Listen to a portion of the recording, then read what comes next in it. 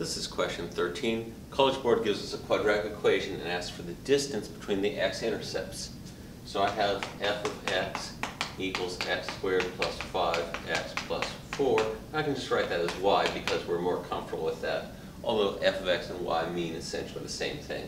To find the x-intercepts, I'm going to factor. I have x and x. I need two numbers whose product is 4 and their sum is 5, so that would be 1 and 4.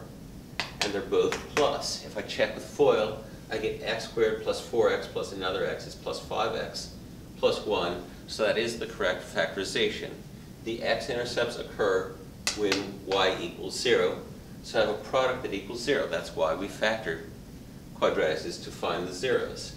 So either the first factor is 0, x plus 1 equals 0, subtracting 1 from both sides, x equals negative 1, or if a product equals 0 and the first factor is not 0, then the second factor has to be 0.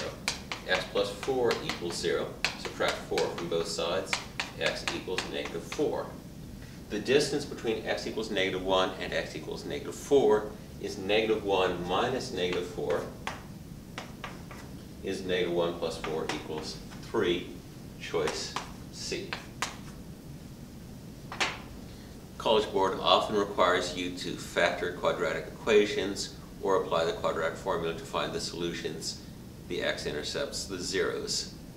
So make sure you've reviewed your quadratics, particularly if it's been a while, and come back soon for my next video. With math, there's always more.